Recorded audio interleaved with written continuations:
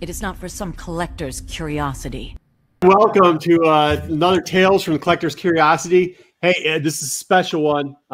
You know, I always got my co-pilot riding with me, SoloWokkiee. SoloWokkiee, say what's up. What's up, everybody? Good to be here. But then we're going to do a little crossover with a couple of our boys. You know, a longtime friend, a guy I've said a lot of lines with before, waiting for books to come back so we can curse them out, the grades on them. John, sorry, laughing. What's going on, John? What's up, man? Welcome. Glad to be here. It's like con season again. I've been doing a lot of videos lately with a lot of my old con friends, so it's good. And then Matt, hey, you look. I'm glad that we are not using pay per minute anymore, because if it was, and you get on a conversation with this guy, you're just going to have to get rid of the track phone, because you'll run out of minutes. There's so much knowledge that comes out of him. It's so fun. You'll go down 2,000 rabbit holes. Matt, say what's up.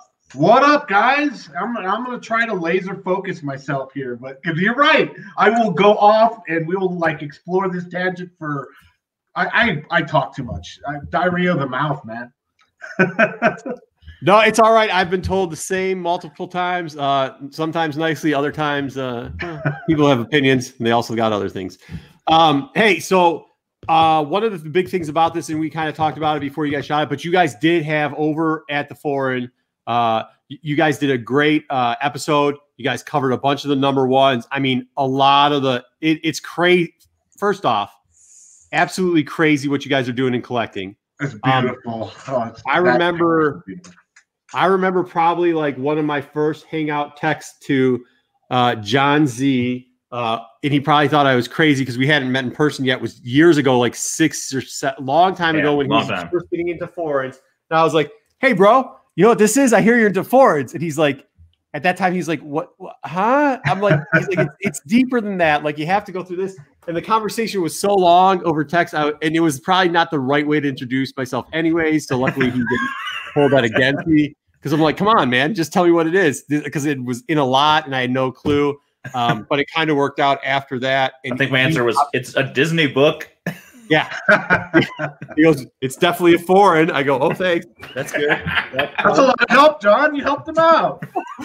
Well, I mean, this is a long, long time ago. So then, you know, I always send out certain questions to John, and I think now he just plays with me and is like, dude, seriously, you got to get involved. You got to get a hold of Matt. You got to start doing it. And what they do over there. And I finally did. I finally dipped my toes in there. So talk a little bit about what you guys do over there. Talk about kind of the magazine and everything, Matt.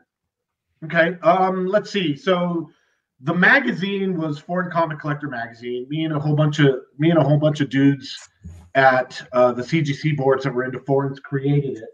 I have one, and so we started this thing kind of very underground. There weren't, back when we started really researching and getting into foreigns, there was nothing out there. You know, there was some comic journalism that dealt with foreign stuff, but just concerted foreign focused, you know, type of material, it didn't exist. And so me, Tim Bildhauser, Liam Sturgis, Ken Worthing, Scott McManus, there was a big, huge group of guys underground over there at the CGC boards. And we just started learning everything we could and writing down, you know, doing the magazine. And we had been kind of caught by the foreign bug. You know, they call it a sickness. Have you heard that, Nate? Yeah. It gets bad. It does get bad. And John, I think John right up there is a very sick individual. That's what I was going to hit up. You know, because it just gets you caught up. I don't know. Explain it, John. You get obsessed. You're like, oh, I've never seen this, so I buy it. And then you say, wait, there's another one? I've never seen that. I'm going to buy it. And then all of a sudden you get a network of people, because it's not just buying on eBay. You got to, you know, have a conversation with these guys in the middle of wherever they are. And then all of a sudden you buy one book and they're like, well, do you want this book? Do you need other books? And it can get a little overwhelming if you're not careful of. You don't realize how many books you've bought until you go. You dropped early on that somebody had a spreadsheet of deals made and books shipping. And I was like, I started doing that at one point because I had like 15 different deals going on. Yep. I mean, think about that. You got so many. Okay, so the first guy that really started doing that was this guy named Tony Pomilla. Tony also was back over in at the CGC boards. He was very involved in this as well. Tony, wait a minute. Can you explain that real quick? Give us a brief explanation of what you mean by CGC boards. So at the CGC boards, we met a whole bunch of other dudes that were into foreigns, and then we went behind the scenes. We weren't doing it in hold on, Matt. So hold on. What I think he's asking is, so at CGC, the grading company, they actually have forums online, and actually before a lot of this started, even John will test this. That's kind of where some of the groups got together for this channel too. There was all these different like subsets. You could talk about grading early on. It was really cool, but then it kind of became overwhelming of how much stuff was there, and it became a little jumbled too. And then people, I think, different personalities kind of shined in different ways, and it got cliquish. Yeah, it got very cliquish. So then people started breaking off. And to be honest, Tales from the Flipside is something that broke off of there under UD, you know, that whole thing, CBSI and you guys in Foreign did. And there were people that grew up. What's their name? I always talk about Comic Mayhem. That came out of there. I love comic. I mean, I did. I wish they would. I hope the database is someplace and they bring that back one day. That's one of the best. And there's a bunch of other groups that ended up coming out of there. And that's what it was. I mean, it was just a big, it was chat boards pretty much. It was just the first place you could really go and have those conversations about comics. It was just the original. Yeah, I mean, without being on a floor, without being an LCS or whatever. It was like, but it was kind of getting into the next level of already investing in speculation. Oh, yeah. And just but it would talk about certain stuff, like how you would obtain certain things or like how you would address. Some of the stuff was like how to address early on in CGC stuff, like how to get your labels properly done, or you know, I think pressing came out of there for a little bit and stuff like that. So that's what it was. Registry sets too, which are recorded slabs that then CGC goes in and it creates a registry set, and the people with the highest grades win. And one of the first things that made us realize that, at least at the time, that CGC wasn't all that interested in what we were doing in the foreign world, was Liam was trying to get these CGC foreign registry sets done. And they were just like laughing at him. They're like, we're not gonna do that. We're not gonna do that. Those are reprints. So, yeah, you want a registry set of some foreign reprints? Who do you think you are, kid? You know, we were experiencing that already there at the boards, and that's kind of what pushed us underground. And we said, okay, we're just gonna all hang out behind the scenes there. And we had a ton of hardcore foreign collectors, and that's really what spawned the magazine, and that's what spawned a lot of stuff. It's the first time I met John. Was Foreign Comic Collector magazine had a booth in Indy, and Tim Bildhauser. The first IndieCon, because I wasn't even selling there. I just took my kids around and made them stare at the foreign comics for a while he had ASM 300s that I'd never seen before, and 129s were the other one that I remember just being like, what the hell are all those?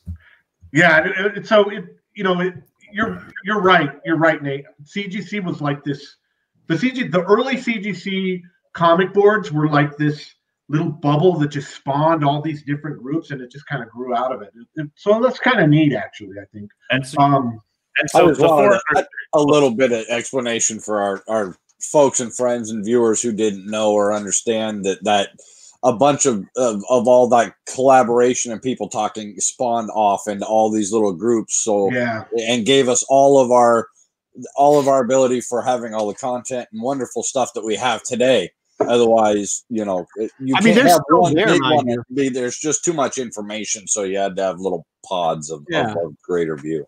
I mean, those boards are still there, and like, it seems like it was just yesterday when, and everybody had a different name and everybody had whatever, but like, it's crazy how many times you run back in and talk to some of these guys, and you're like, da da da da da, and you're like, oh yeah, on the boards, and the other person will be like, yeah, I was in, and you're like, oh, that's, I think this is my like sixth name, so like my board names, I mean, it's like it's tough to clean it up. But I mean, this is it. So like my experience with John was when I was sending all these back, I could see him going further and further down this hole. And I'm like, oh, it's deep. And he's like, nah, do it. And then SoloWokkiee sent me a book, and we'll get into that book later. And finally I was just like, all right, cool. I gotta do it. I gotta get in there. And he's like, hey, John's like, okay, you're sure you want to go? Because I was like, hey, how can I get this book or this book and this book, and start sending him stuff. He's like, listen, I'm not procuring them for you, buddy. I got enough on my plate. You got to do it yourself. But I'll put you in contact with Matt. And then like Matt is he's, you know, he is, you know, you have known from the boards or whatever, but he's also a comic book guy. So he's like one of us. And it's like talking to any one of us. Like it's like, you know, the guy forever after talking to him for 2 minutes.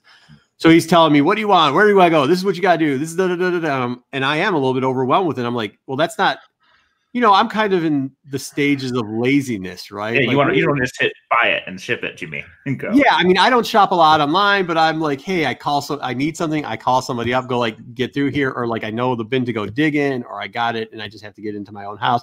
I don't have to hunt as hard as when I was first learning the craft, right? Like it's not something to that effect. And this gets back into it. It does give that little incentive. And the one thing Matt had always said was, just don't worry about it though. Like he's always, hey, this is going to don't worry about it. Don't worry about it. Don't worry about it. Like, don't worry about it. Yeah. Cause you know, as especially in the American world, we're so, you know, we're tracking every shipment. We're, you know, double and triple and quadruple checking our packing before we ship. And John will be the first person to tell you, man, in the foreign world, it's like rolling the dice. Oh, you'll get it. No matter. So why worry about something you can't control? You can't freaking control it. If the package is gonna get ripped open by customs, there's nothing you can do. If your stuff's getting, you know, there's instances where, you know, stuff has been stolen or packages have arrived and been ripped open and stuff was missing. I mean, pick the horror story. It does happen, but for the most part, it might take a long time. As you realize, Nate, this package from Brazil took quite a long time. But it will arrive, and you just gotta let it go off your shoulders, and just realize this is the foreign world of comic book collecting. You sometimes forget what you bought, and it's a surprise. Yeah. So that was that. So I was hearing, if you think that kind of sounds bad, then this isn't for you. Don't get into forums. Yeah. It just so happened that Matt was like, "Hey, get on the Facebook group," and there was just a horror of posts about like customs at the time and what was going on in customs. And then I think you guys had done a video and somebody had finally got something in and they were like, oh yeah. And by the way, this book under here got sliced. And it was all these horror stories. So I just was like, well, I'm already starting this trek. This was like 3 months ago. I'm like, I'm already starting this trek. It's already kind of hit some dead ends in certain areas. Cause originally I was going after some Portuguese stuff and it just wasn't going to work out. And then there's a supplier from Italy that just disappeared off the face of the map. And I'm like, okay, third time has got to be the charm. And at this point, I didn't even I kind of cared, but I was like, if it doesn't work at this, like, forget it. I'm all out of this. I don't care what everybody says about foreigns. I'm done. Here's a great example. Like you were saying, I live in southern Arizona. When I ordered my Mexican spawns, they kept them in customs. I literally ordered them from 6 hours away. It took 2.5 months to get my books. So the problem get stuck in customs. The problem with me isn't upfronting the money because you have to upfront your money. It isn't even about how long it takes to even get there. The actual, and I'll explain this here when I start going through it, the actual finding the books you want, trying to explain to somebody these are the books you want, that person staying around long enough to actually purchase those books, if they're still even available, then get it to you. Like that is a whole, that in itself will take you, you know, sometimes 2-3 weeks. And that person might not be there anymore. You know, they might be gone. Obviously, I didn't give anybody money before they procured the books or whatever, but like, you know, I mean, that could have happened easily too. So I found this listing, and you can't really see what was on the side, but it wasn't the stuff that I really wanted in this listing were these, and this is the Dark Horse Obsession run. It's an Aja Ventress story. We'll get into a little bit later of what's in there. There was some other stuff in this group that I kind of wanted too. But when Matt got me a hold of a guy named Jim, and we talked it over, and Matt gave me this warning, and he said, "Hey, listen, this is your first time. Just know that everybody here is connected, and if you are pushy or you're a jerk off or whatever, we don't swear much on our show, but there's a couple words that we could use to define how some people act sometimes." Maybe entitled is probably the best way to say it now, where it's clean up. If you act like that, these guys are going to say, "Have a nice day. Good luck." So, I mean, you know, that's kind of common courtesy that I think we should bring back to most of the industry anyways. Me and Solo always preach that on how we should treat people anyways. But comic I definitely karma, man. Comic karma. Yeah, comic karma. Absolutely. And you know what's important about that, Nate, too? For those wondering about the foreign comic world, the reason we have third parties, their sourcers, their friends, their contacts, is because they're in many ways around the world, we cannot access their auction system. In this case, Nate, it was Brazil. So we can't access Mercado. You can't go to Mercado and figure out a way to create an account and buy the books. Oftentimes they don't accept PayPal, all that shit. There's all kinds of reasons why you need sourcers. So when I share a source, I'm sharing that source because I trust you, right? Because sources are so important. Mm-hmm. So if you were to burn him, then it would look bad on me, right? So what's interesting about foreign collecting is, unlike where the American world, where it's pretty much gotten to where you just hit a button, buy it now, and boom, you got it. It's more like the old school days where it was about creating these networks of sources and contacts and being able to rely on them to help you. And so a good contact, a good source is like gold in this game, because if you've got a good source in a country that is difficult to get books out of and they consistently get you stuff, that's like gold, man. So that's kind of the reasoning that I tell everyone that's new that I'm sharing a source or a contact with. Be cool. Don't mess this up, because it could have far-reaching consequences. And I think that was kind of some of the point. Like when I first started to try to go after those Portuguese books and some of the Italian books, and then I figured out like, oh, cool. Well, I can translate on Google. I can do this and that. But when you try to order it, they ask you for your local address / zip code, whatever it is. Yeah. And all of a sudden you can't find a source. It's not easy to find the sourcers. I mean, I've been talking to a guy now since 4 months now, because when I originally tried to get the Italian stuff, to try to see a way that we can turn him into it's not easy. It's not for the faint at heart. Yeah. So, but that's it. So then how this worked was I went there and I figured like the price here when it converted, you're like $20 US. So I'm like, sweet, $20 US. How much could they physically charge for shipping? No problem. I'll get all the books. I'll get everything else. How much is shipping? Also, that's also $1 million. Because I will tell you, I did get a package 3 months later, but before that, probably like a couple weeks after I finally got to Jim, which is now a month in the process, he goes, okay, cool.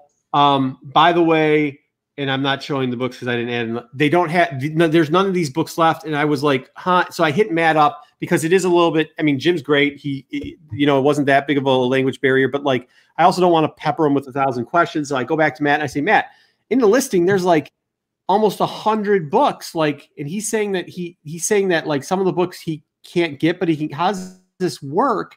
And Matt explains to me that like these listings cost money per listing. So what they'll do is say like $20, but it's not $20 for the whole listing like it would be on US eBay. It's $20 a book. And some of the books might not be in that listing anymore because since it costs X amount of dollars to put the listing up, they just sell out whatever they can. Mm-hmm. Very different from American eBay. We're not used to that, but depending on the auction house, some of these foreign sellers will do that. They'll just list all their books, put the price per book for it, and then people will just go in and contact them and sell them. And they're supposed to go in and remove the pictures of the books that have sold, but because they're lazy, they might not do that. So you see that often in foreign auction houses where they'll do that.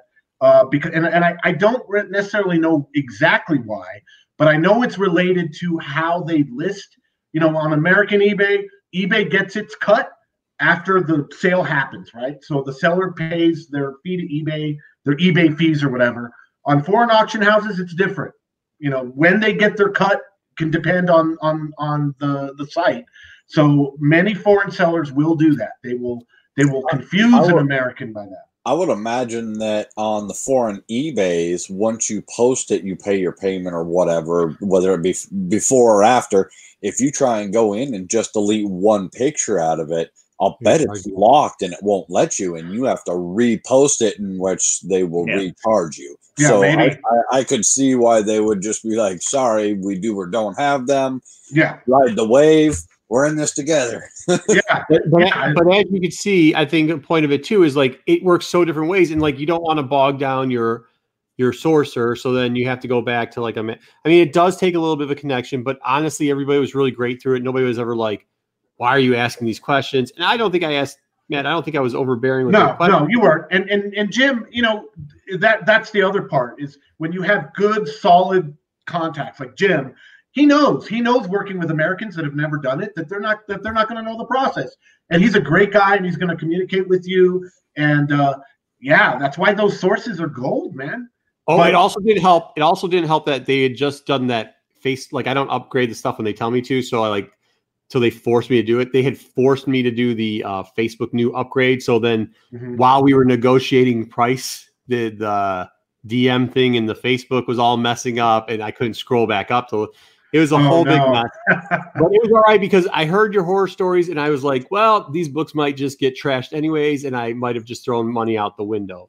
But hey, listen, in 3 months later, in $125, I ended up getting this. Oh, beautiful. I wish I would have saved all the stamps I got, because sometimes you just see things like this and you're like, wow. Yeah. Well, I did. Yeah. Well, so the packaging. So I did shoot a video on. I shot a video on opening, and we're going to try to cut that in here. So hopefully you can watch the opening of this. Hopefully we can. Yeah, I mean, because you'll get to see all the impressions. You'll get to see how the packaging was. I know this became an issue in one of the shows the other night while they were kind of talking about it. Packaging is very interesting. I will tell you that it was done well on this one, but it was interesting. It's not. They don't use painter's tape like we use. They use whatever they got. Whatever they got. I mean, you'll get some newspaper in there, and you'll get some. Well, watch the video. The box looks solid, man. That looks really good. I'm impressed with that shipping. Yeah. That is a nice box and container. Big shout out to the man who made that and sent it. That's awesome. That's why, like, I've never complained. Like, it is what it is. I figured I wouldn't complain about the price. I mean, there's nothing in here that's going to be like I wasn't spending thousands of dollars on books. It was more in the hundreds. But yeah, so let's check it out. Let's see what we got. I'm going to mute it right here. Too bad he didn't use any of the exclusive run of foreign stamps, the Star Wars foreign stamps on that box. That would have really been awesome. Because I do collect me some Star Wars stamps, and those foreigns are a little harder to find. But I'm excited to see these books. All right, let's see what we got here. Hold on, I'm muting.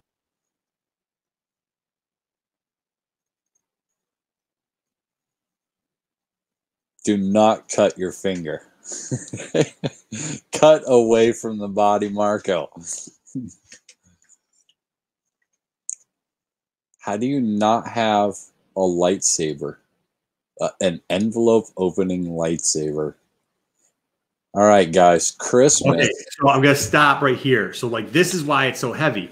It's like he did a plastic wrapping. So, can you see this? So it's like a plastic layer, like a thick plastic layer here. Oh, yeah. It's another paper layer right there. And then under that, it looks like more boxing. So let me get to that. Oh, man, that's awesome. Oh, dang.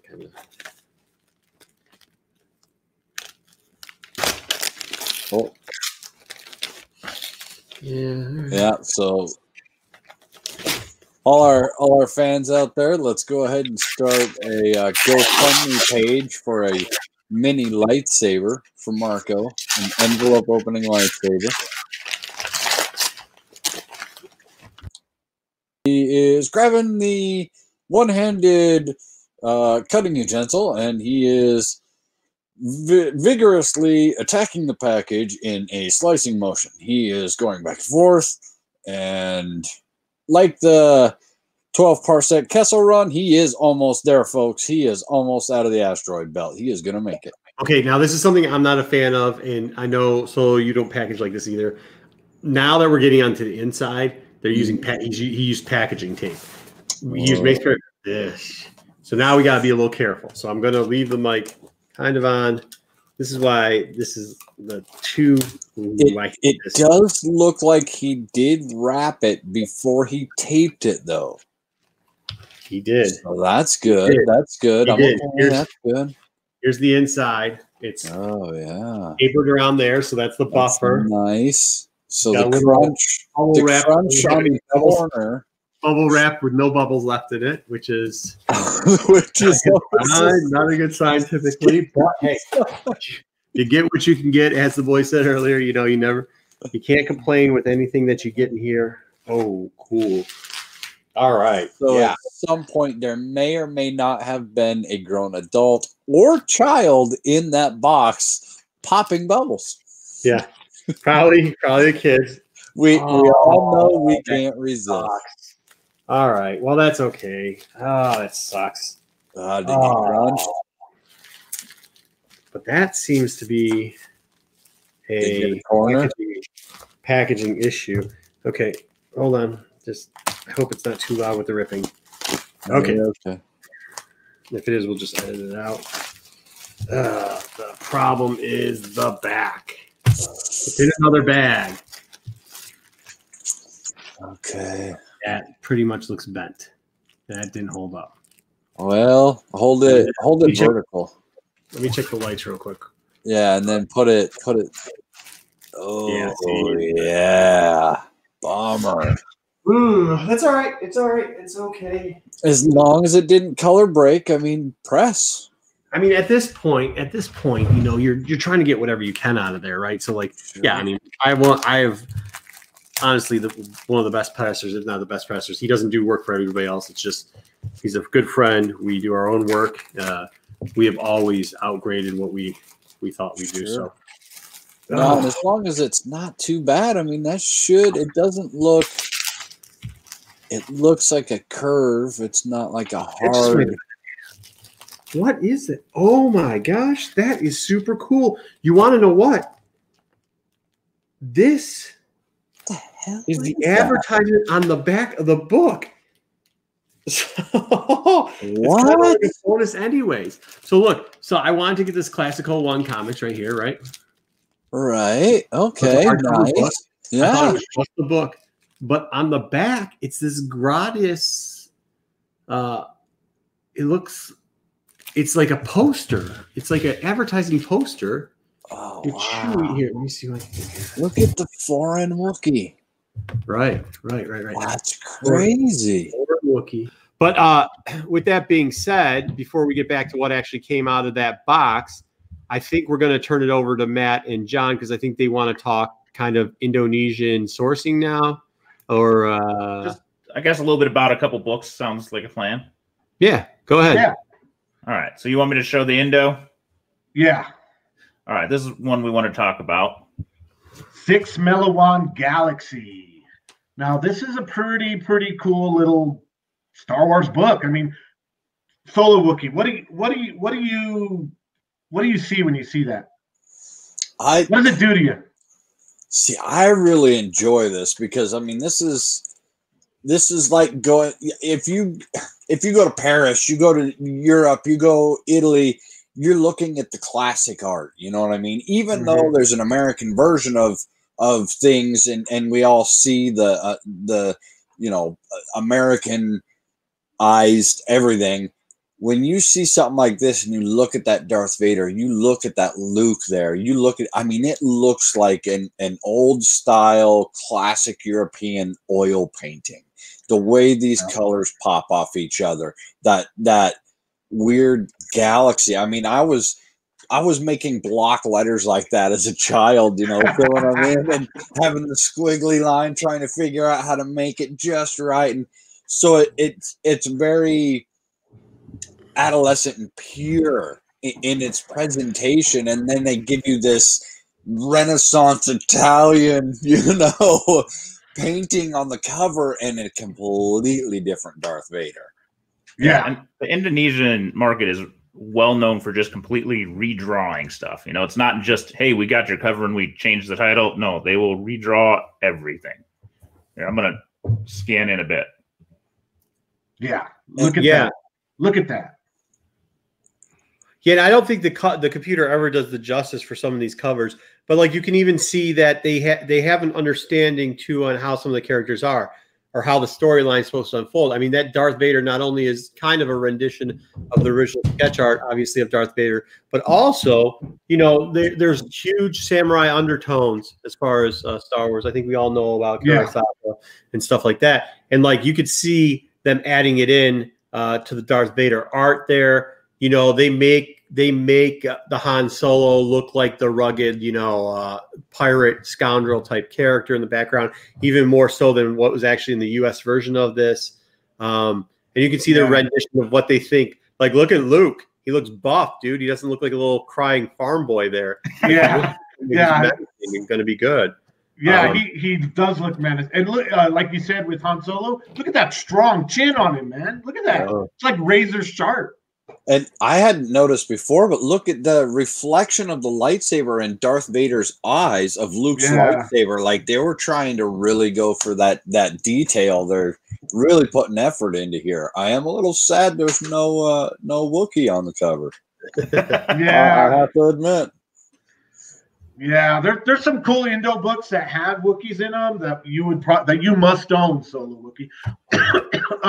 But this book, this is the 6 Milliwan Galaxy issue 2. It was published by Marantha in July of 1978, and it's really the story about this book. This book is 6 Milliwan Galaxy, so this has issue 2 in it. This run had 3 issues. I think I sent them there, John. You can click on all 3, I believe. Yeah, there's one. There's one. Oh wow! Star Wars. Wow, that's crazy. That one that John had just showed is the one that I have for my Star Wars 1 set. You know, they take the classic Chaykin artwork and inspire that. And then the third one is really cool. I like it. Isn't that neat? Yeah. I've not actually seen this one. Bin Tag Mott. So you can't talk about these Star Wars books without talking about one man, and his name is John Mintaraga. He was an illustrator in Indonesia, and he's kind of credited. There was a lot of illustrators in Indonesia at the time kind of taking their cues from outside art sources. But John really is the guy that brought the comic books from outside of Indonesia and brought them in and redid them, redrew them, just kind of exposed the Indonesian youth to that style of panel art. And then he redid it in his own style. And I mean, he's that dude is a legend there in Indonesia. And you know, there's a lot of Star Wars Indonesian books. Most of them are bootlegs. I would say, John, what would you say? Like maybe almost 80? Everything I've seen is bootlegs. I mean, almost either everything. Bootlegs or redraws and everything. But this particular series, these particular books are special because they're touched by John Mintaraga. Now let's look inside this book. All right. Look at that splash page. 6 Against the Galaxy, issue 2. John Mintaraga redrew it. And, you know, in many ways, it's a little bit more punchier with the art as far as the color. Time out, Matt. Time out. I'm sorry. So these are 2 different interior page splash pages. Yes. Well, the original US and then the Indo. And then the Indo that we just saw. so that's the US there, the 6 Against the Galaxy to the left. And then right there to the right is the splash page. And you'll see John Mintaraga's signature right there in the lower left. And he, you know, like John was saying, they will completely redo the art, completely redraw it.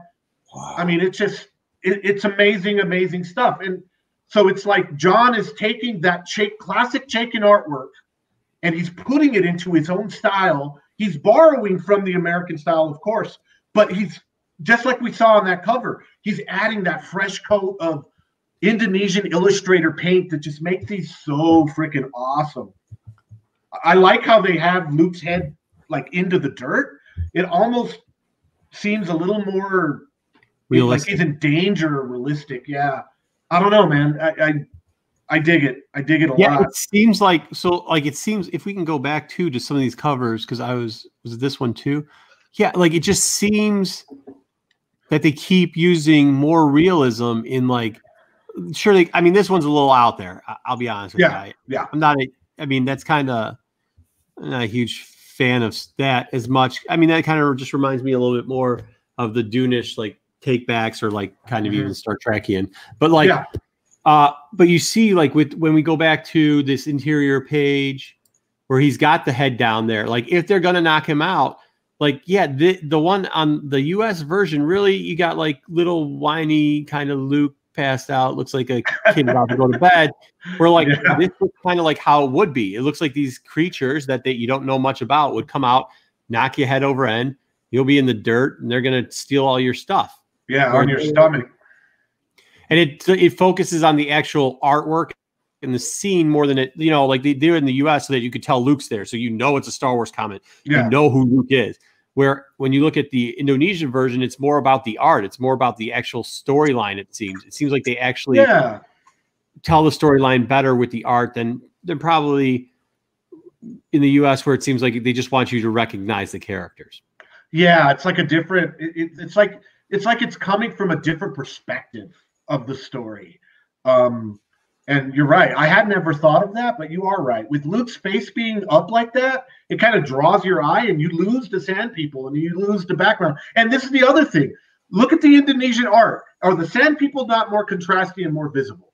In the American art, it looks like they're kind of muted in the background. Well, and that's kind of what I was wondering with some of these books, because they're in a climate very similar to where I'm at in Arizona, and I never really identified with the Tusken Raiders, and never really, they weren't like a big favorite character. But when I moved from Colorado to Arizona, one of the things that really started to catch my eye more was the Tusken Raiders and their uniforms, their outfits, how or why they are the way they are. So I wonder if some of these more sandy desert climate type of areas identify and maybe highlight the Tusken Raiders, being able to identify. I mean, it's hot and sandy here, and I identify with why the Tuscans are so angry. It is sometimes very miserable. It's like, why did I move here? So I wondered how much and like you were saying, they're highlighted here. Like, you really see them. Such the bad guy as a misunderstood guy. Yeah. This is another one. So we have our American on the left and our Indonesian on the right. And, now John had to go in and he's talking about from his point of view, not from viewer point of view. Viewer point of view, it's your right side is Indonesia and left. Right side Indonesia, left side American. And you can see he had to kind of mess with the panels a little bit. But you see that center panel on the American, where they're talking to the stormtroopers, and then the top up right. Yeah, I think John messed up the stormtroopers a little bit. The sand troopers got the red shoulder pad. That's missing. But it is definitely more contrasty. The yellow in the background kind of does contrast the troopers a little bit. And C-3PO, looks a little, I definitely think the American is better.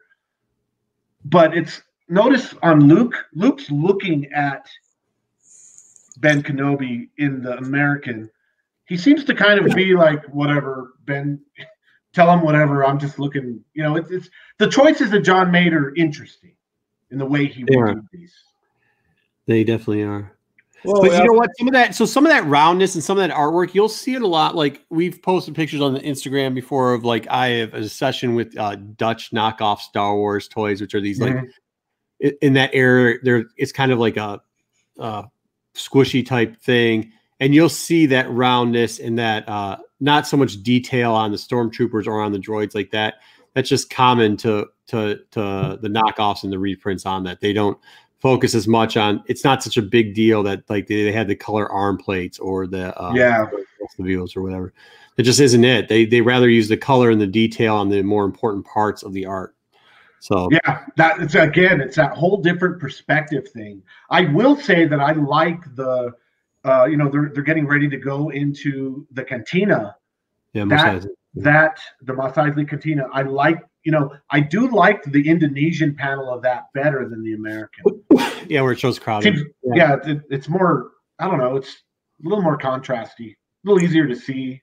I will say that I like the front end of the land speeder better on but I wish they would have taken the front of the US version of the land speeder and they would have taken the Obi-Wan detailing and Luke detailing and mixed the two together and used the coloring from the Indonesia. And I think combine the two, it really would have been something special.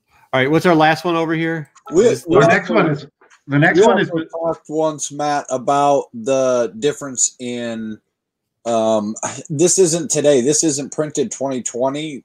Technology has advanced quite a bit since then. Yeah. This is an older one. It wasn't as easy. They had much different printing presses back then, especially in third world countries. So we have to take that into consideration.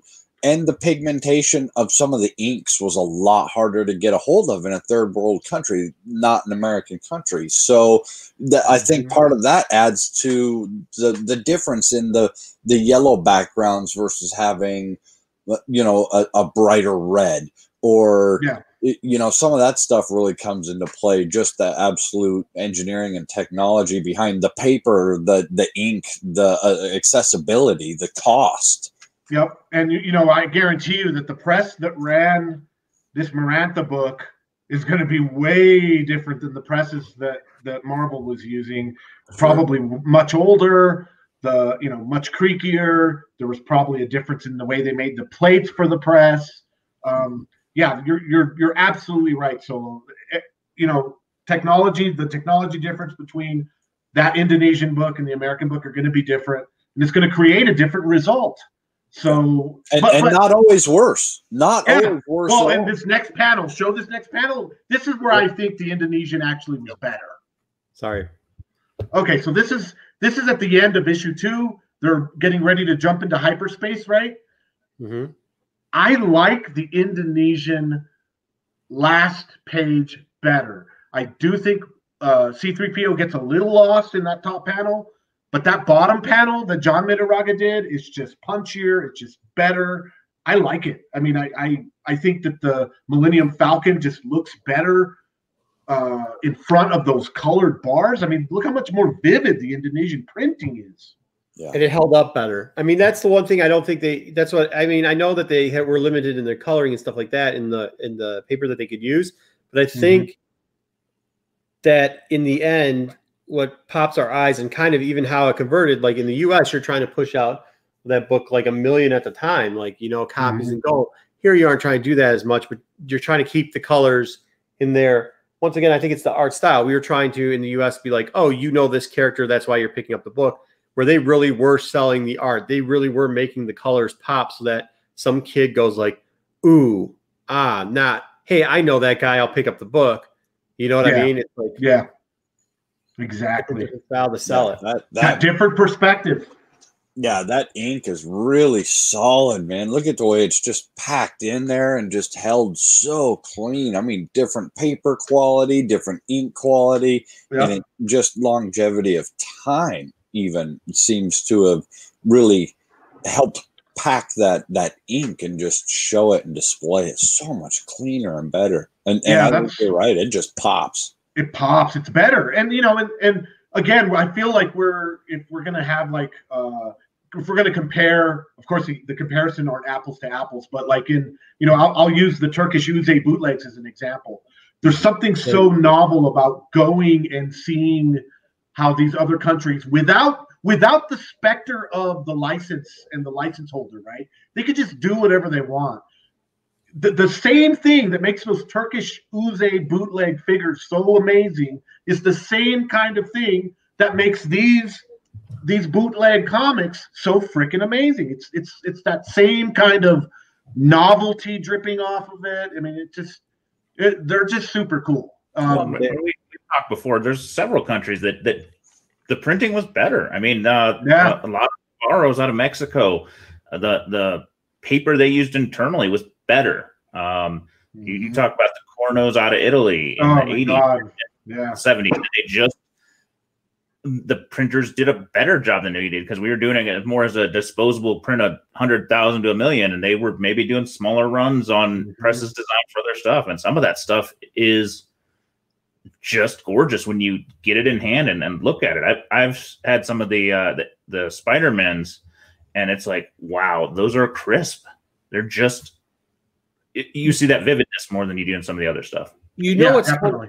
You know what's kind of funny about the whole thing, right? Like when you start getting down to this a little bit further, and you always think like, we talk about a lot on our show, like especially when we talk about maybe what's going to happen in the future or how stuff happened in the past and what they're doing.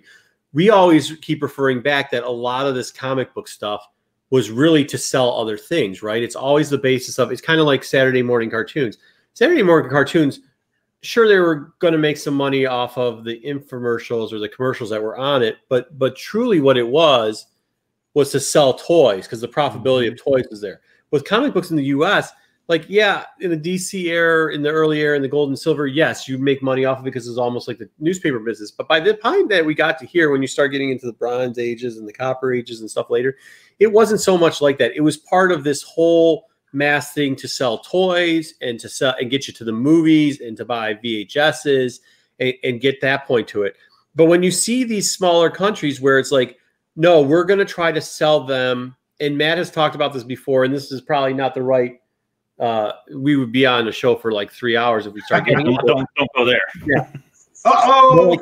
But like some of the situations that were going on, some of the situations that were going on in some of these countries, like this was their entertainment. This was their movie. This is where they were making their profitability. So they did have to present it when you have a choice. Are you going to buy the bootleg toy, which costs X amount of dollars and was more expensive to produce and then cost more money? Or are you going to put a little bit more money into printing and press, produce a better product, and that way you're going to compete with the other products and sell that instead of them buying something else? You really were competing with these things in a whole different marketing arena than you were in the US. I mean, I know we all love comics. I know we all collect them. I know we all complain and like how sometimes foreigners, they didn't treat them that well. But you got to remember, like, this is like back when we were playing with a toy before it became collectible, right? Like it was their one book or their one toy or their sleepy blanket or their stuffy or whatever it was. This was it. It was more special to them then, but they had to use it because it was the only one they get. Like it's not like in the US where, we'd buy one, our parents would buy us one and then buy a second one. That was not the style over there because first off, a lot of these countries didn't have the money to do that. You got one. And that's why you don't see them always in such great shape. Yep. But also that one had to be produced better. You know what I mean? It had to be reduced. Sometimes you didn't even get that one. Sometimes you had to rent it at the library. And I learned that watching their show. Yeah. I mean, this book, there's a reason why foreigners are not, what was one of the first things I told you, Nate? It was like that whole American anality with condition.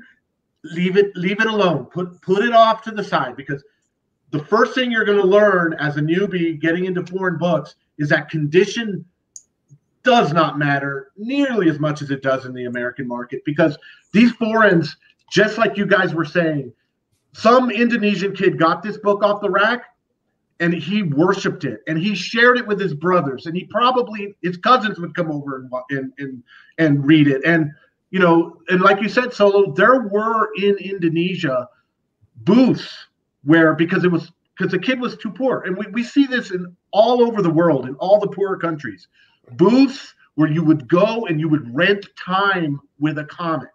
Now, for an American, we're probably thinking, wow, that's crazy. But yeah, so you would go up there, you'd give them like your 15 cents, and that got you 30 minutes. And you got that comic. And if you still had some time, you said, well, can I look at that one? And blah, blah, blah. These books, when you find them in decent condition, is particularly this one. Look, the bottom had like a chunk taken out of it. Up here in this corner, that chunk is out. But this is one of the nicest copies of this book that I've seen. When I saw it, I was like, yeah, I gotta have it. I don't care about all the condition stuff, because it just is. It is not going to matter. A lot of these foreign books, they did not have, or foreign countries where foreign comics were collected. Remember, they did not have a bag and board culture until long after we did here in America. I mean, in some of these countries, they're barely getting it now. So that's a good thing to do. Let that sink in. As our boy McClay would say. So I'll show you now. We got the unboxing video and everything, but I'll show you kind of what I got and gone through it. And I actually did leave a couple that even after the unboxing, we can kind of show you how it was, because they didn't come in bags and boards. Also, we can kind of talk about some interesting things about some of these, because they turn out to be some surprises if you saw the video in there, and we'll go a little bit more in depth into it. I guess I can start off as that librarian that was renting out those books. I mean, I get out there and I'm like, get off my lawn. You know, I've been like, quit folding my pages. You know, these kids have been like, don't rent from that guy. That librarian that guy's anal about his books. If they're conditioned. Yeah, they're coming with sticky fingers and all kinds of stuff. Wash your hands. Where's your gloves? Yeah, it'd have been like, I'd have never made money. So the cool part about Jim too is like when I ordered, because then when he started giving me the price per book shipped, I was like, okay, well, this is not gonna complain about it. Just this is not what I thought. It's a little bit more expensive. I'm glad I started off with something not as rare because it is what it is. But I got some of the Obsession ones. These were some of the ones that were left there. Here, maybe I should go full screen. Such good books, man. Yeah.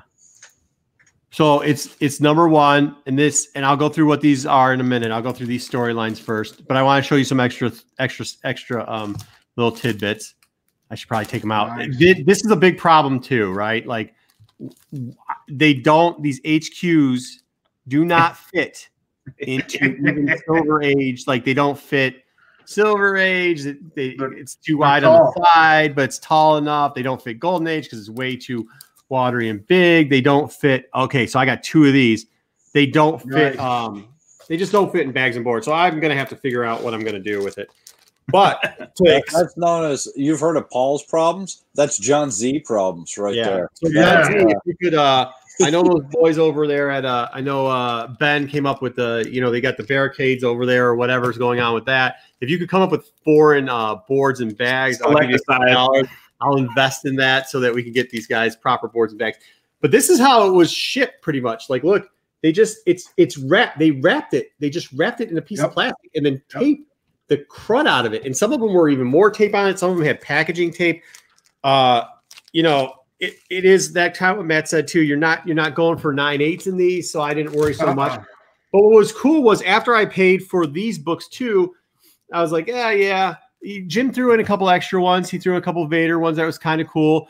This character, these were like, so this storyline has got to deal with like the bounty hunters. Like these were from original books that they put in there from the original Marvel run. And there's some cool stuff in there. These were the 25-year edition collector type things. They were really cool. And then, of course, you saw this in the video, the Classico with the gratis on the back. I still haven't opened this yet. It says exclusive. Let me see how good my Portuguese is. Oh, so this looks like it's almost a. It sounds like it has something to do with like it's a poster, but it actually sounds like it's a planetary poster or something. I don't know what that means. Maybe I'll open it at one point. I guess why not open it at one point? I'm just gonna figure out when I'm gonna do that because I don't know. I just think it's cool. But yeah, that was cool. I thought it was just well. You know what? I'll just open it. That's it. Done. You know. So Jim just threw that in, right, Nate? Yeah. So I That's kind awesome. of off in the front, and then I was like, "Hey, is that Classico a hardcover book?" Because he did have some TPBs. Like he had the you got to be careful with these foreigns because like some of the foreigns, even though it's in the listing, they're not actually foreign. So there was like some TPBs there that was like he had an open season and another one, and I don't know what the other one was. I can't remember offhand, but whatever it was, I was like, no, I'd rather not have any trades. And he's like, you sure? I was like, no, because it's American and I already have them or whatever. I do love that picture. There's something about that backboard picture that I just, oh, that's right. It's got a giant Wookiee in it. No, well, the first page here's got a Wookiee in it. Yeah, so this is just a hardcover. This is Star Wars Classic Comics. It's number one. It's a lot of the Marvel stuff that they had in there. Nice. But let's see if this is really cool. Oh, it's in another. Oh, wow. That's cool. Whoa. Maybe you shouldn't open that. Yeah, I'm probably not going to open this. Look at that. There's more to it. Wow. This is a big. So this. Okay, so I see what this is. So this is like a big planetary. Okay, so it's going to be huge. A huge poster with a lot of these covers and art in it. I don't know, man. Oh, that's cool, dude. have to open it. You might. It just got cooler. You know what? Like Now that's a newer picture right there, because if you look at that lightsaber, that that expelled energy on the side of the lightsaber, the blade on the Darth Vader, that didn't come out until okay. So this is later 99s. But so these were redone. This Lucasfilm classic stuff was redone. And I guess Planetel was probably the people who actually had the official licensing of this. Yeah, but this was back. Was it? Say it again. Planeta. Okay, cool. Yes. Now you say it, Marco. Yeah, right. Get out of here. What are you doing? I'm trying to look for a year. Yeah, so this is a newer book. This is 2000 and it has a trademark that looks like 2015 in it. So I bet you this is going to be huge. This is going to be a lot of cool art. Hold on. You know what? Forget it. Who cares? It was a freebie. We might as well, you know. We can probably find you another one. The sealed. Well, if you don't know what's in it, you got to know. Now, have you ever seen that? Or Matt, have either of you ever seen that? No.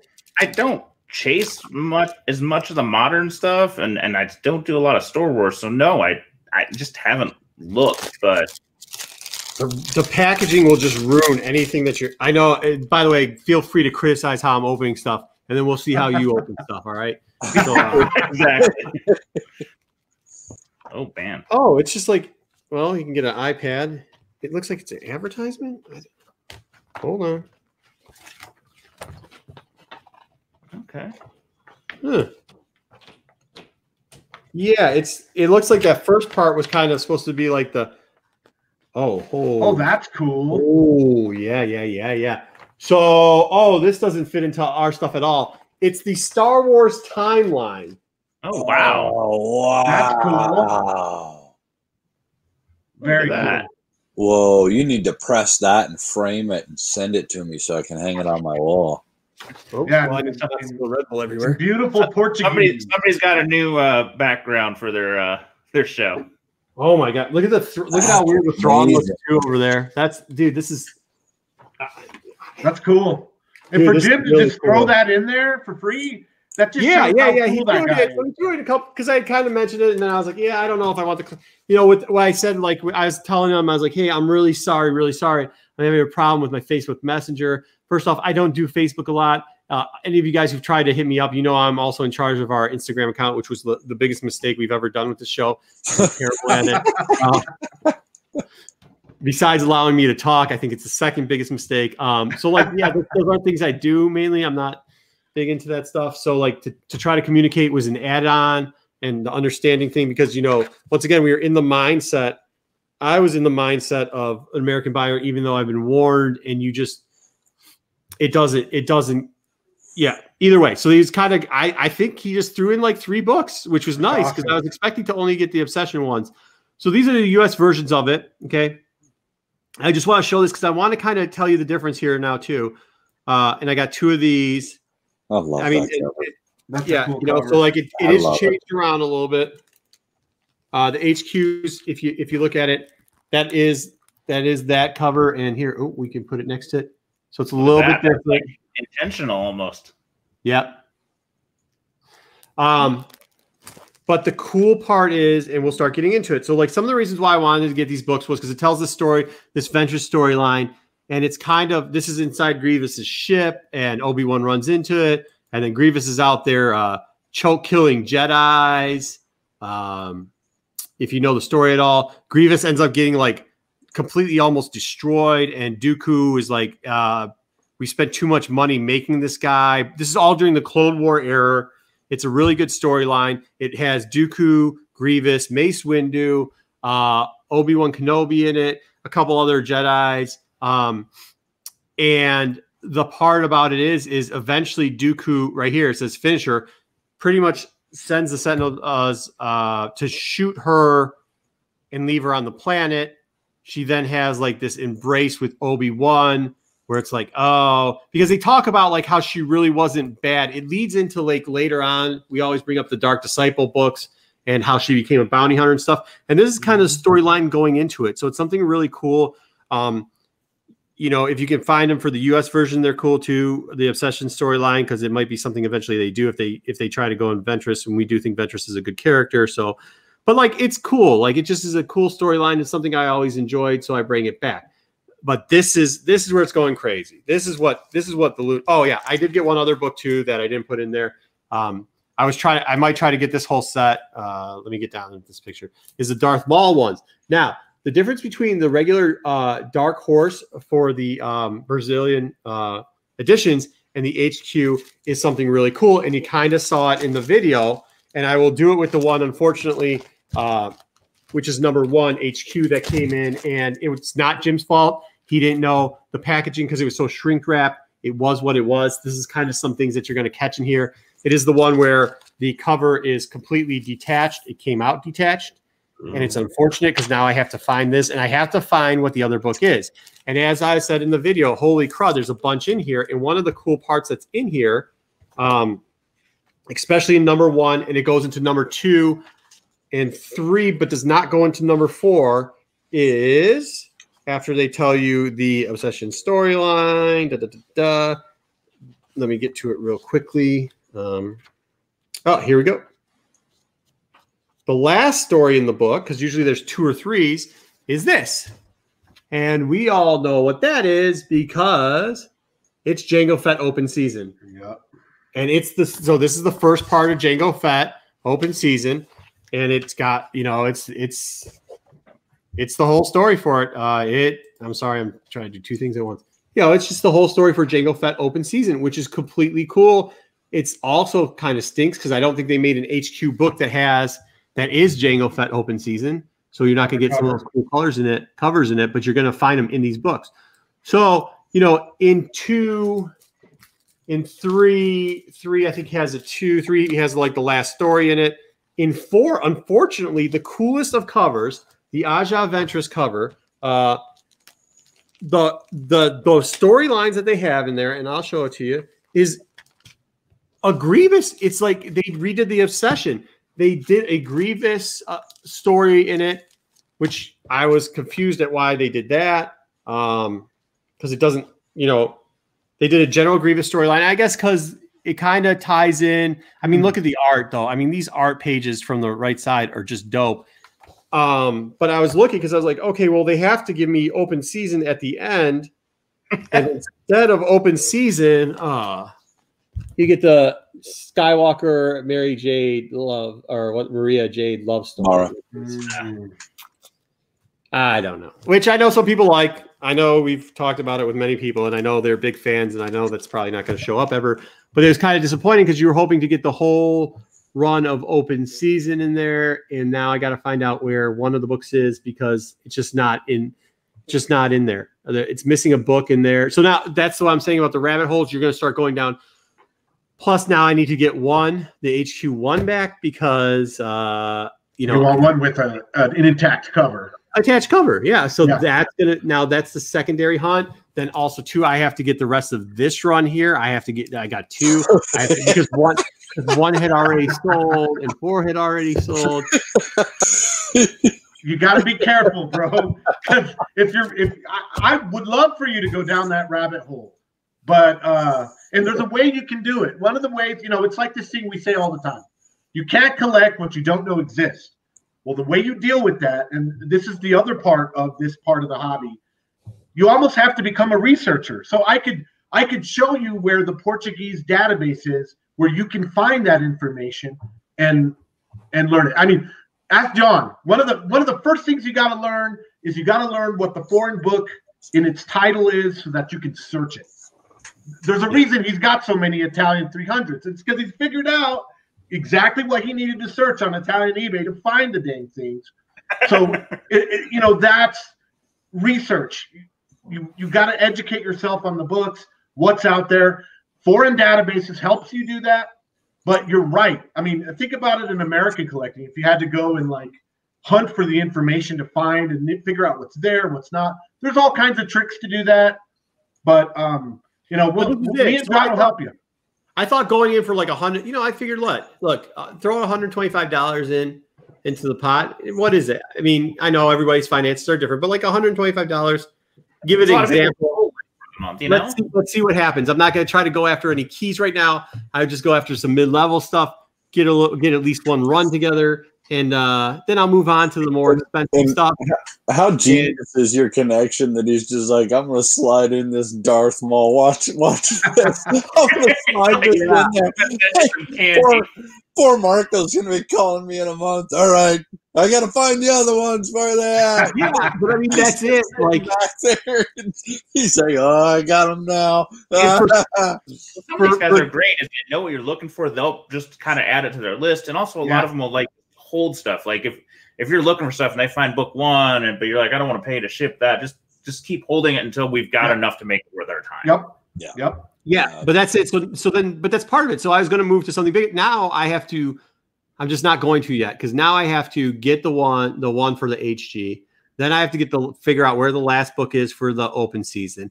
Then I have to get the other 3 malls. Okay, so I have to get all that done. So that's going to run me probably another $120 there, which is fine.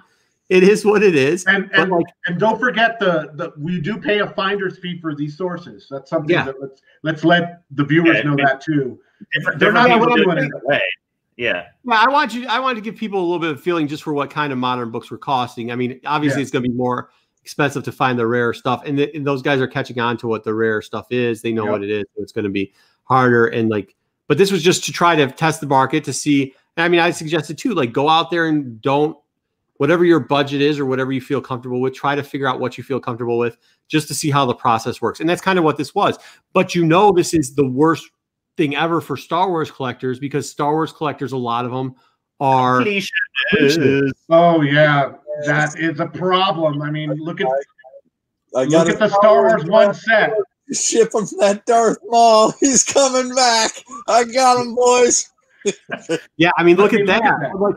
But even if you're not just collecting one, it doesn't. Yeah. See, that's the one weird thing about Star Wars is and we've tried to explain this before. There's so many subsets. So even if you're a completionist, you might not be a #1 collection completionist, but you might be. And then now you're in this. Now that's you. Oh, good luck with that. Okay. That set is a beast, man. And 1, 2, 3, 4, 5, 6, 7, 8, 9, 10, 10, 20, 30, 34. So that's 34 different countries almost. Oh, good Lord. Well, there's some Americans in there, and it's still not. It's never ending. I guess that's also the best advice, John. I mean, I think we can give is that I have a different theory than Matt. Matt, once he starts a cover, buys one, he wants all of them. Yeah. I can just compartmentalize. I want this cover of this book because I find it amusing and buy it. Now, sometimes once you get one, somebody goes, "Hey, I found these," and I'll take those later, but I'm not going to actively pursue them all. I've had sets that I had all the Italian 300s, and everybody goes, "Well, you have all those 300s. Do you want to buy this one?" Okay, great. But I don't get into that obsession of I have to have every edition of this dang book because it'll make you crazy. I just take the ones that show up sometimes, Yeah, but that's why I think it's kind of great too. And that's kind of where I was going. I'm going to do the HQ thing now and finish that off. I'm going to finish off the mall thing. And it's not going to cost me a ton of money. I mean, I'll probably be all in around $300-400 for it after finder fees and shipping. Hopefully, I could do it in one fell swoop, and the next time I can. You probably could. So maybe get around, the 260, 280 mark around there. And then I'll be done with that for a little bit, because that is kind of how my style is even in the US. I'll go and get what I think is decently priced up. And then I'll start hunting. There's a couple books out there. I'm not gonna mention what they are because, I like y'all, but I don't want all the competition. It's not always as easy as it looks. But there's some big books. I mean, there's going to be some. You're gonna have some things that all the other Star Wars collectors are gonna go, wait, what is that? I've never seen that. And sometimes that's fun. Just like that. Oh yeah. Yeah, it is. I mean, my biggest problem is I'm not a big, and you guys know this, I'm not a big show guy. This is kind of hard for me, these shows, because then I'll have something and the one picture SoloWokkiee asked about on the IG, and it's yeah, I got that, but that's never what it's been for me. It's always been just for the memories and type of stuff and the stories that come behind it. And that's what this foreign collecting is great for me, is because dude, the story of the 3 months, I mean, I could have gotten more details, but it was crazy and it was cool. And then you get a tracking number. God knows what that like they give you a receipt, and I would show you, but it's got some of my personal information on it. So like not going to show it to you, but like it doesn't make any sense. I sent it to Matt, and I was like, yeah, Nate was like, dude, what is this? I don't know what to do with this. And I was like, oh, well, okay, calm down. Let's see if he shipped it and take it at that.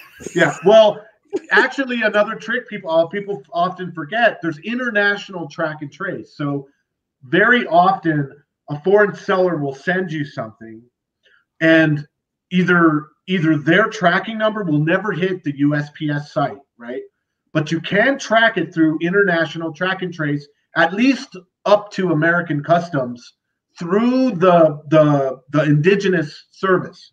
So I told Marco, I was like, don't worry about it. Let me see the numbers. You know, I plugged it into the international track and trace. It showed where it needed to go there in Brazil. And I was like, it's cool. You know, it was in customs at Brazil, I think, on its way getting ready to come to America. So there's I wasn't freaking out. Like, this makes no sense. What am I going to even do with it? Like, I don't even know. Like, I trust Jim, I trust you, but like, what am I going to do? You're giving me something that means that, you know, usually with your receipt, you can, I have given up on, like, I don't have time to sit like a doggy in the window and wait for the UPS packages to show up. So I never do that. But like to like notice like, okay, maybe I have foreign books coming in, and it's going to rain. I probably should have somebody at the house to pull it in. Might be a good idea. With this, I completely forgot about it. And since I thought the timeline was going to be so far extended, we were about to shoot Solo, wasn't it? We were about to shoot an episode, and all of a sudden there's a knock, and I went to get the door, and I'm like, holy crap, this is awesome. I never expected to get here this soon. And I mean, I know what I got Christmas early. That's like John said. That's the beauty of sometimes these foreign books will get here fast. Sometimes it'll take shit. I had something from India take 5 months one time. I mean, you just never know, you know. Well, and here's another part of that is that you know, for our viewers and everything, timestamp now, because as Marco said, he's now looking for the second part of that Jango Fett storyline. We don't have the access. I have the second and third. I'm looking for the fourth. Right. So now you don't have access to just open up the books and go through and be like, hey, I found it. It's in the back of this book. So that's going to add some time and some complications into hunting down the rest of that story. Yep. You're going to have to research it at the database. Yeah. It is crazy. It's crazy. We are at over an hour. Was there anything else you guys wanted to get into? Give us a little plug for you guys' show. What else do you want to get into? What's going on? All right. I know we still have 3 more episodes of the Star Wars 1 we're putting together. It was such a big set. We broke it up into 4. We're working on an Ultimate Fallout 4 episode for you modern guys that are into something a little more interesting. Decided to go something a little more modern and show those. And the cool thing is a lot of those are hardcovers and trades and things like that. So those are things we're working on the next couple weeks. Yep. That's cool. Check out their show on the channel. Like it. Wookiee, what do you say all the time? Smash the like button. Hit the over there and Saber smash that alarm bell and force push that subscribe and force choke that like so that you can come see the most handsome faces on this side of the galaxy. I like it. I love it. And thanks for having us on, guys. No, we appreciate it. We really do. Like, it is crazy. It is fun. It just, you know, if this, we kind of preach it too with the Star Wars things. If this isn't fun, I'm never going to, you know, I just won't do it anymore. And like adding in this foreign element, you know, it's going to change your life. Marco, it's going to change. I won't get that deep into it, but like it's fun. We'll have to do it again. We still have plenty of content to talk about. Oh, like, yeah. This is a book, by the way. Which is totally John Z's fault that I have any of those along with that Silver Surfer. Yeah. Those Turkish books are beautiful. They're amazing. By the way, I owe you because shortly after you sent me that book blew up. Like, that Turkish book now is not what it was. Really? What's it going for right now on eBay? $124. Whoa! Yeah. Yeah. Wow. What? Yeah. Hey, John, do we know what Ilka said the print run was on that? Do you remember? They're generally the low ones, either 500 or 250. Like, think about how small that is. Yeah. Yeah. Yeah, it's crazy, man. It is crazy. I don't. A lot of people got to thank SoloWokkiee because he was handing a couple of those out like Christmas presents. So, man. JJ Maxwell just won one off of our show. He guessed my shirt and where it was from. And congratulations to JJ Maxwell. I just sent his book out a little while ago. So. And I think 5 days later, that sale for 124 came out. Yeah, about 2 days later, that sale for 124 came out. I was like, good. That's awesome. No, I don't. It's good. It's not good. About the price, guys. It's about collecting and being in there. Yeah, and the Comic Karma is going to get back to you. We're SoloWokkiee's looking for some Japanese Star Wars stuff. I'm holding out hope he's going to find it because the Japanese stuff is amazing. I have a few connections in Japan, and I've got some guys doing some digging and some looking. We're hoping. We're praying to the comic gods for you, my friend. Thanks again. It's great to see like a lot of my friends. I appreciate it. I know, we haven't seen each other in a while because of everything that's going on, and hopefully we'll get out there sooner than later. Yeah. But yeah, guys, I really do appreciate you guys coming on. Thanks again. Solo, you want to take us out? May the force be with you. Always.